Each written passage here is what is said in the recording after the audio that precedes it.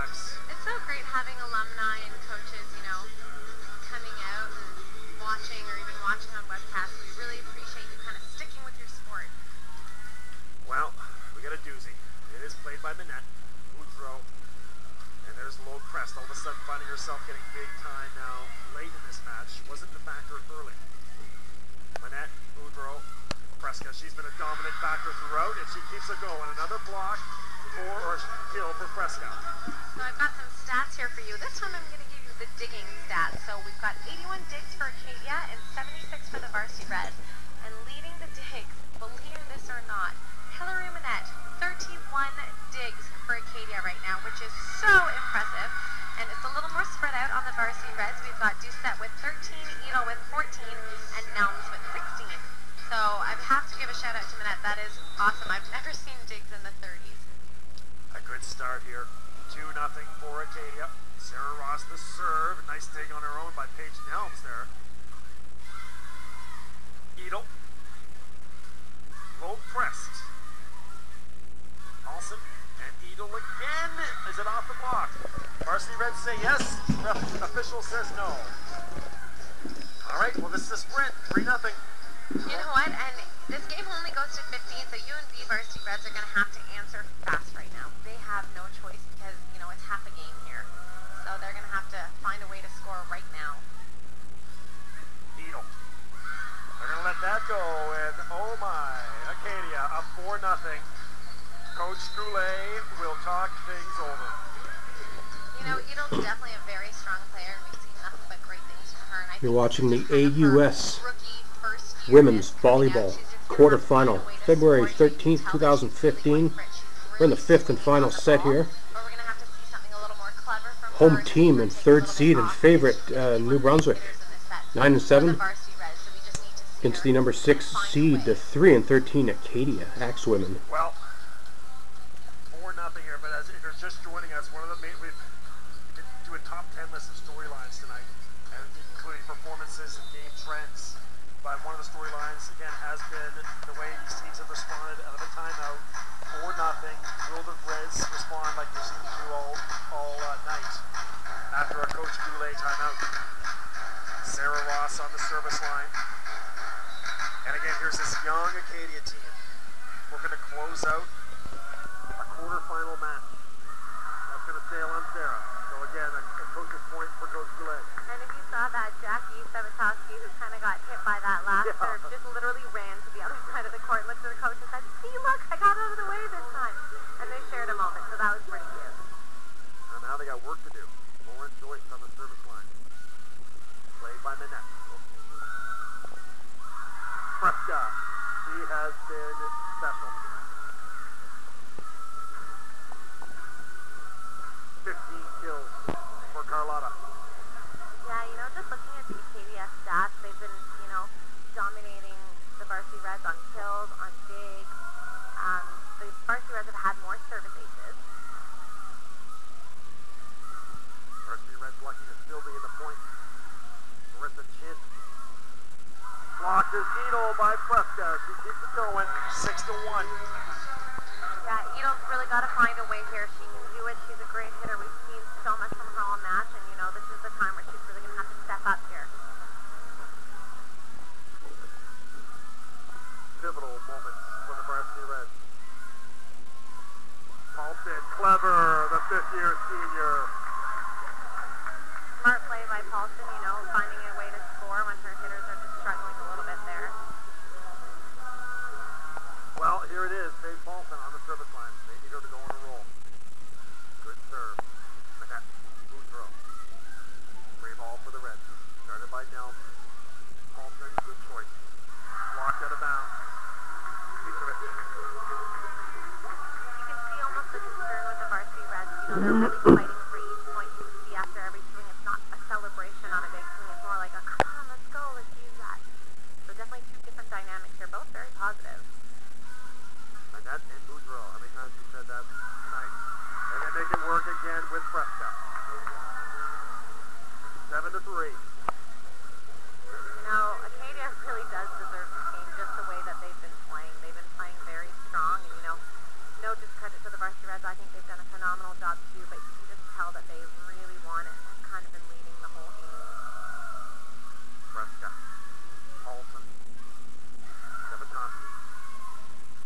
There's the net again. Blocked. Out of bounds. 8-3. They'll change sides. We'll take a breath. Man. The varsity Reds have another charge left in them. What a year the varsity Reds have had. If this is the last we see of them. You know, both teams have had a great year, and it's just, when you really look at all of the teams, especially this year where there hasn't been a super dominating team, it's so excited kind of just going back and looking at how they were from the, the first game they played or the first tournament they had in their exhibition season to how far they've come, and that's just a credit to all of the different coaches.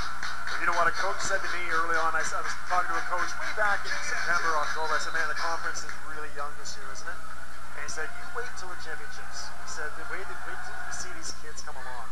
Absolutely. Yeah. It's so true for all the different teams that are here, And now another factor, we start playing in factors, 8-4, and as we've been talking about a little bit, Acadia will be serving with the UNB Varsity Reds men's volleyball team right behind them. Yep, that's true. That's definitely something that you have to be mentally tough and something you have to work on when you're playing.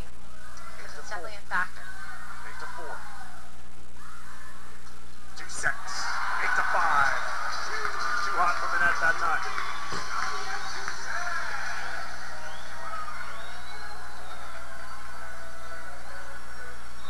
So it was 6-1. So you're looking at a 4-2 run right now for the Reds here. Oh, it's a critical service error for Edel.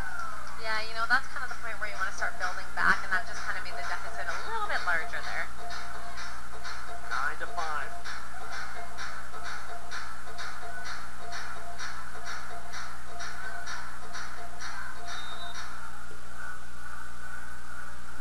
Here's low pressed. It's playable. 2 sets. Powers it through the block.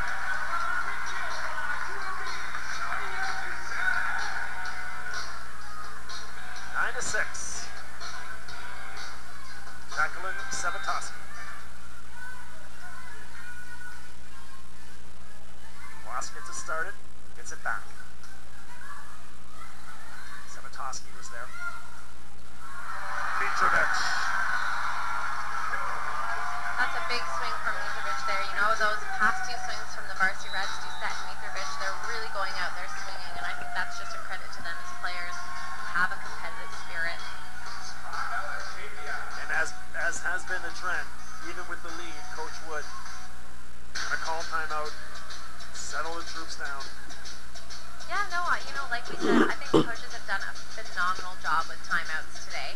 And even the teams have responded really well out of the timeouts, and that's just another one there, kind of like you saw with Drew Carroll when she was saying, we're up, we have a lead, let's not give it up here, and especially in a 15-point set, it's really important to kind of cut it off right there before it becomes a lead or before they lose it. I think you mentioned real quickly there before we went to break, the thing that you start thinking about now, and this is why you want to get that bye, that first to second spot is so critical, because now the winning team has playing this long match. They got to go play the Tigers tomorrow night. Absolutely.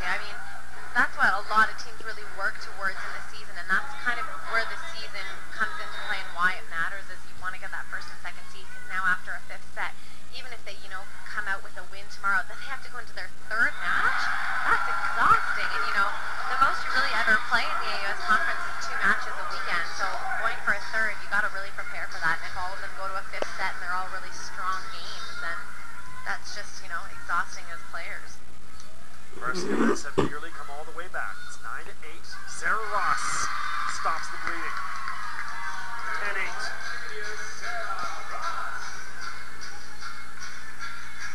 Well, Sarah Ross, again, she's been that one player who's just been steady Eddie. Yeah, no, she's a very consistent player all around, passing, hitting, blocking, and she's definitely, great for Acadia. Hit. Playable serve. Needle the pass. Mitrovic powers it through McGinty. We're not seeing many rallies here now. Both teams are just fighting and going out there and, hitting the ball and putting the ball away every single point. So now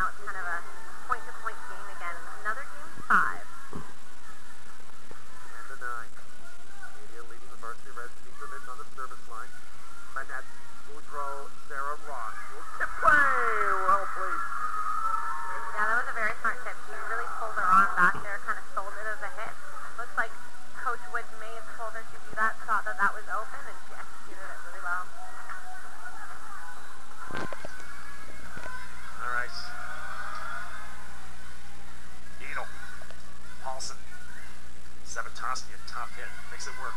Boudreau. Fresca blocked this time. Joyce was there. And Doucette.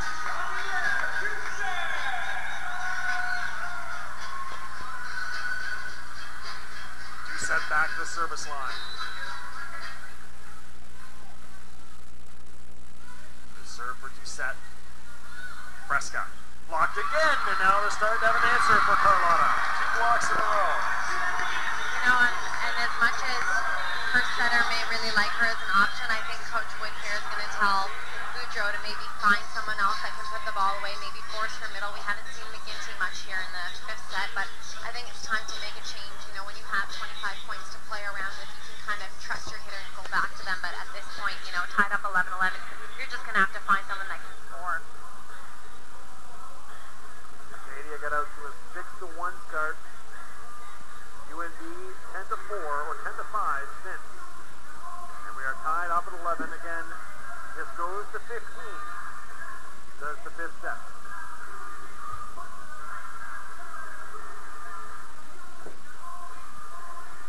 Moncton back in the hotel room. They secured their spot. They'll play the Huskies, who are also watching back in the hotel. They're on at 4:30. The Tigers get the winner of this one. Remember, we're on the air at 2 o'clock for the men's volleyball game 2. Varsity Reds and Tigers. 2 sets. My net.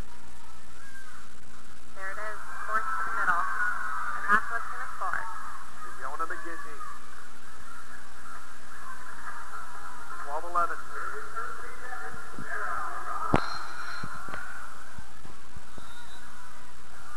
Back to serve is Sarah Ross. Paulson.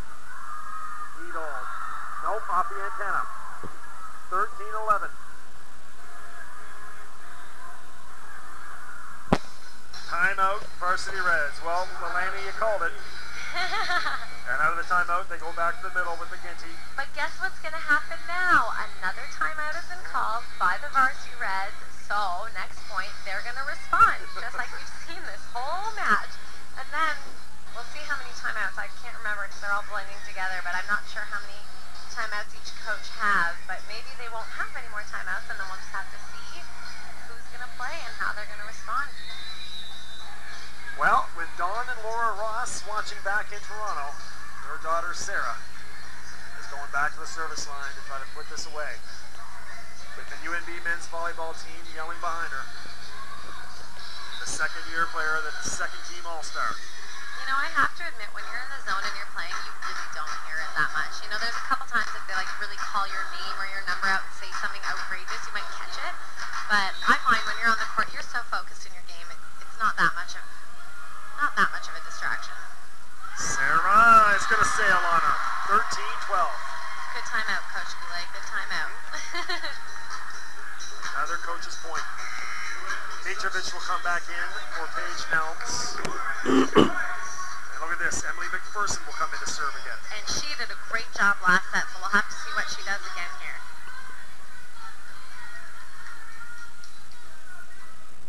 Good serve by Emily. Swing by Low Crest. Varsity Reds with Edel. Great dig by Boudreau. Fresca. The block. Savatoski finds a hole in the middle of the defense. You know, Savatoski's been doing that all night. Rather than, you know, swinging as hard as she can, she's really found that there's a hole in the pot in soft six, and that's a great shot for her. McPherson, the second-year player from Winnipeg. Another good serve. Boudreau. McGinty. You know, this is just a middle versus middle battle right now here. Match point for Acadia. Michelle Woods, youthful Ashwomen, have a match point. And it's Fiona McGinty. It's playable. Paulson. Edel. What's the call? Oh, that Acadia's on the net. Tie game. You know what? Maybe this will just go to 25. I have a feeling it's just point by point. Let's just go to 25 in the 5th set.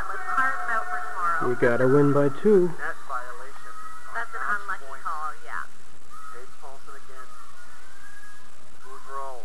Block. For the Reds, another violation. 4 hits this time. And now the Reds have a match point.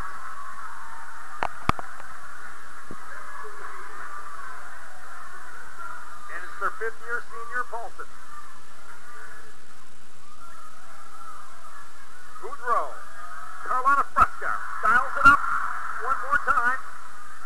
Free ball again for Acadia. Great dig by the Reds. Fresca. That is out! UNB advances. UNB advances. A lot of emotions on the court right now from both sides.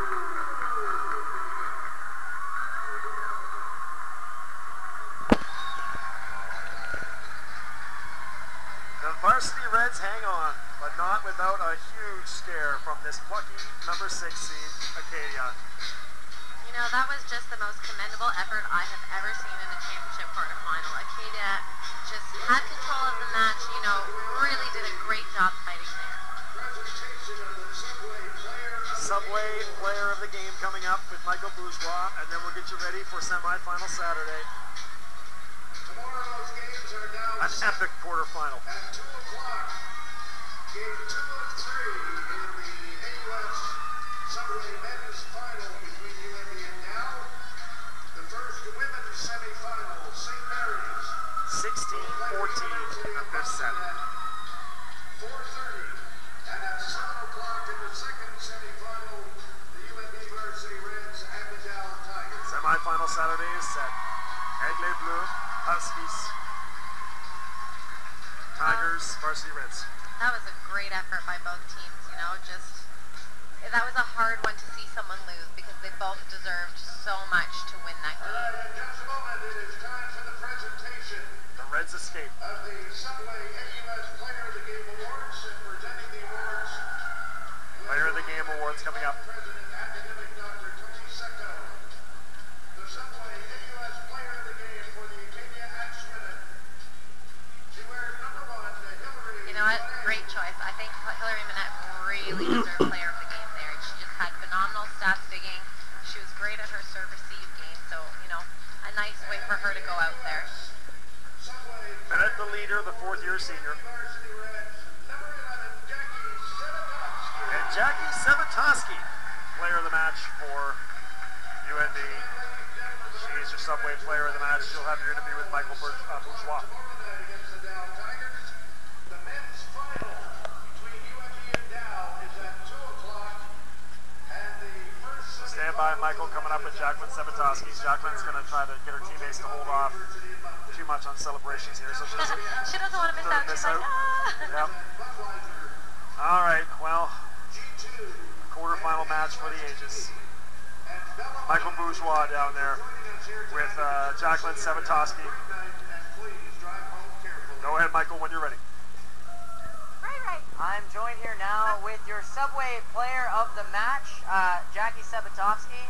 A great game, marathon of a game. Yeah. How does it feel to come away with the 5th set win? Amazing. That last point literally took my breath away for a second.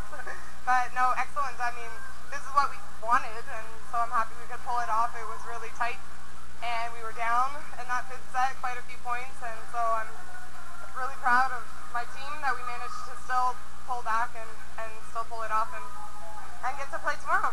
Really excited about playing Dal now. Yeah, match set against Dalhousie Tigers. How do you feel going into that match? Great. I think we'll just try to recover here with a little bit of stretching and fluids, and I don't see why we shouldn't be ready to go again tomorrow and do the same. But they are a great team too, so it's not going to be, nobody's going to just hand over a win, so we'll have to work for it for sure. Awesome. Well, thank you very much, Jackie. Sevatoski, your Subway player of the match. Thanks for joining us. Thank you. All right, great stuff down there with Jackie Sevatoski. Well, we say goodbye to Acadia, and thanks so much for being with us, all you Acadia fans. But you are one proud group out there tonight. That is one team that you're going to have to really look out for next season. Absolutely, you know, like I absolutely respect how well they came out fighting there. They really, you know, deserved a win there, but, you know, also gave UNB a really good fight. You know, UNB definitely deserved that win, finding a time to score right at the end there. So both teams definitely deserved that win, and it was just great to see, you know, some really good volleyball action. No fifth-year seniors on Acadia, so they all could be coming back next season. Meanwhile, we'll move on to the Varsity Reds. What are some of your initial thoughts about that Varsity Reds-Tigers matchup? Well, you know what? If the Varsity Reds come out firing the way they did today, I think they're going to have a good chance at taking the Tigers, but I also think the Tigers just have some really, really strong players that are just itching to get out there, and, you know, obviously they kind of have the pressure of defending the AUS championship title right now, so, you know, I think it could be a really good match. I think if UNB, the Varsity Reds really come out firing the way that they did today, I think they'll be contenders, but I know that they're going to have to be aware that the Tigers are going to come out hard, just like the Acadia Axemen did at them. Both teams with outstanding outside hitters. Could come down to the specialty positions, libero and center. Yeah, absolutely, you know, and I think both teams actually have a really good, you know, they both have good setters and both have good liberos, and, you know, I think it's just going to come down to who makes less mistakes. That's going to be the winner of that game, because I think there's a lot of, you know, even matchups in positions, so it's just going to be who kind of finds a way to respond to each other and who has the momentum and who kind of doesn't back down. All right, 5 hours of volleyball right there. That was fun. I wish there was another game. I love it. Well, more to come tomorrow night. Reza Lalani, thank you very much. Thank you so much. Outstanding stuff from Reza Lalani. You can see Reza tomorrow on semifinal Saturday. And of course, Michael Bourgeois with your sideline interviews. A great job tonight as well. Well, friends, we're getting ready for semifinal Saturday now. We're on the air tomorrow at 2 o'clock for Game 2 of the men's championship. The varsity